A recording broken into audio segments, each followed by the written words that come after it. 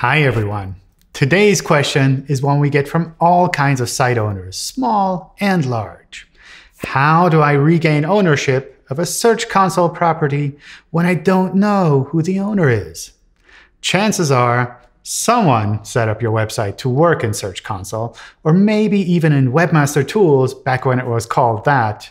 In the meantime, nobody remembers the username or the password that was used. So, how do you get back in? Well, the answer is pretty easy. First off, there's very little per user information in Search Console, so you usually don't need to get back into that original account. You can just create a new account, verify ownership, and get back to work in no time.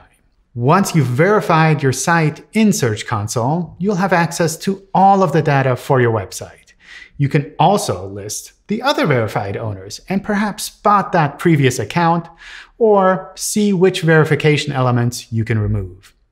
Once there, delegation is an easy way to add others in your organization and to provide read-only access to external consultants such as SEOs or marketing agencies.